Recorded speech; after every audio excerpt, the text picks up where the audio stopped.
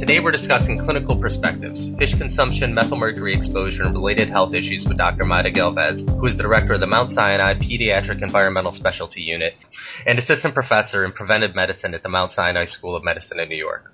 Dr. Galvez, how are you doing? I'm great, thank you.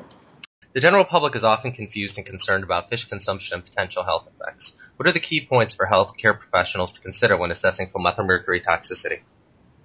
Fish consumption is a main source of methylmercury exposure, so it's important that healthcare providers screen for methylmercury exposure by taking a thorough dietary history.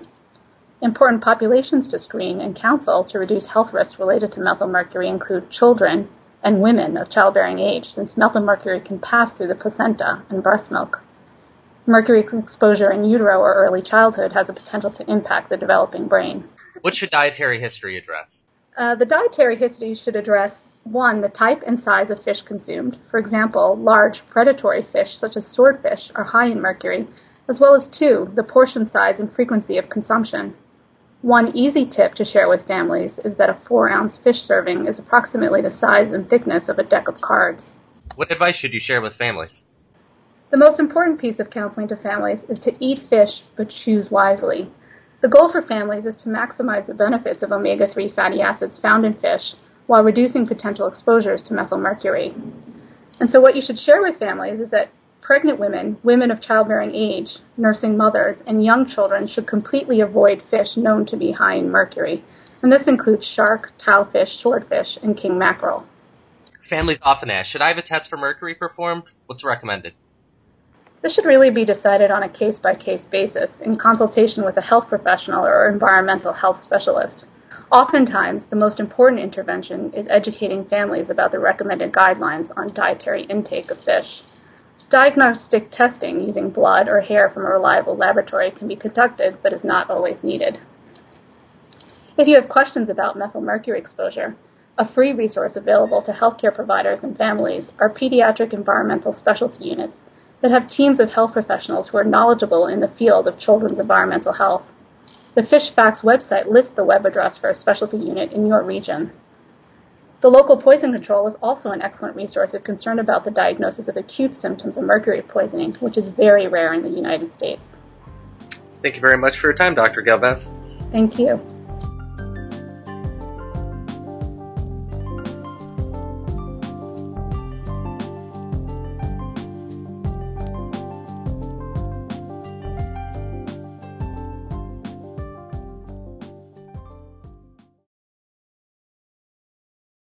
Hello, Betty. Hi. How are you doing today? Hi, how are you? Good. Good to see you again. So what can I do for you today? Well, I just haven't been feeling really good. I've sort of been dizzy, a little bit off balance, blurred vision, and I'm becoming a little bit more forgetful, and my appetite's not been really good. I've been trying to lose a little bit of weight. Sure. And I don't know what's happening. So how long have these things been going on? For about 2 weeks. Okay. And did everything start around the same time, or did you have a certain symptom before the others? Oh, it all kind of came, just kind of gradually kind of came on. Okay. And have you ever had symptoms like this before? Never. No? Okay. And any recent changes in anything, like medications or anything in your lifestyle that you could think of that, started a couple weeks ago that's different for you? Medications? No. I've been exercising a little bit more. Okay.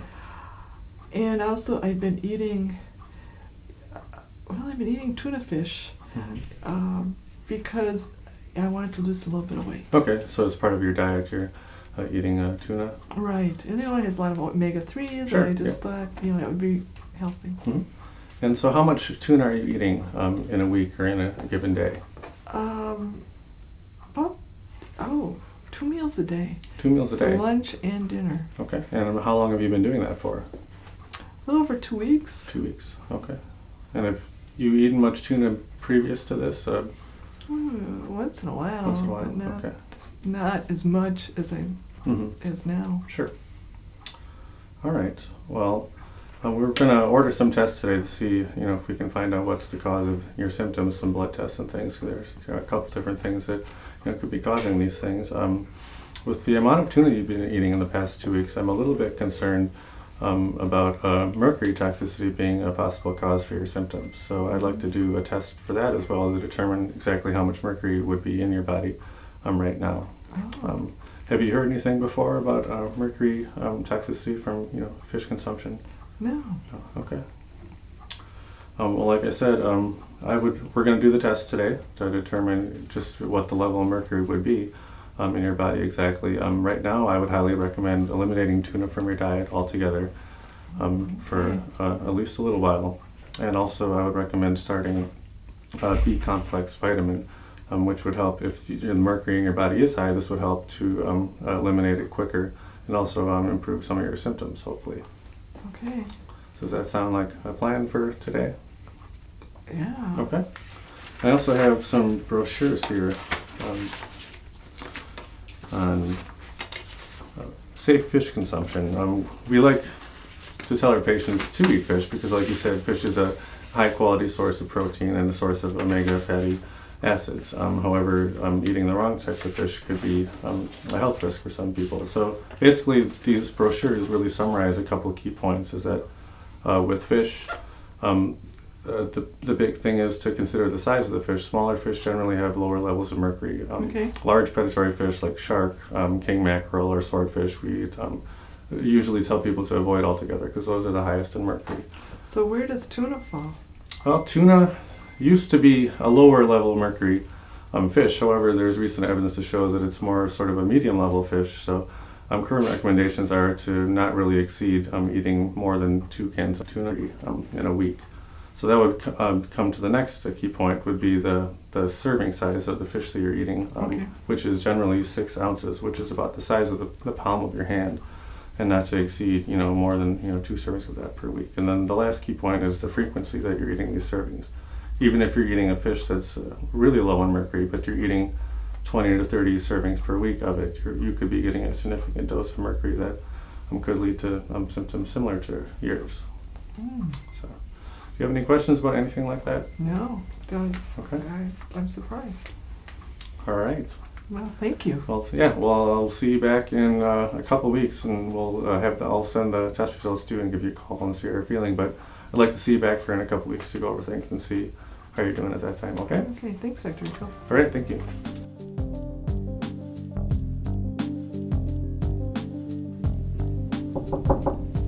Come in. Hi, Betty. Hi, Dr. Rico. How you doing? Fantastic. Great. Great to hear. Yeah. So, the symptoms you were having a couple of weeks ago, are they improved? I mean, they're gone. Gone completely? Yeah. I Wow. mean, I've had more energy. I feel like eating a little bit more. And my memory, I can remember little things that I was forgetting before. So Sure. I'm really feeling much better.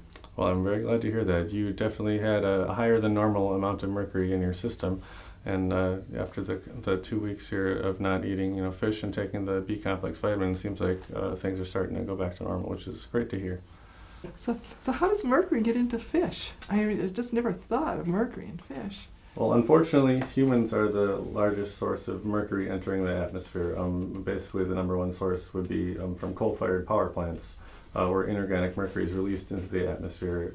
It gets rained down into bodies of water, where bacteria in the water actually convert it to methylmercury, which is the form that is absorbable in animals. And starting from small fish in the very bottom of the food chain, higher up in larger fish, then eventually into other animals and humans. The higher up you get in the food chain, the more concentrated the methylmercury would actually get in your body tissue.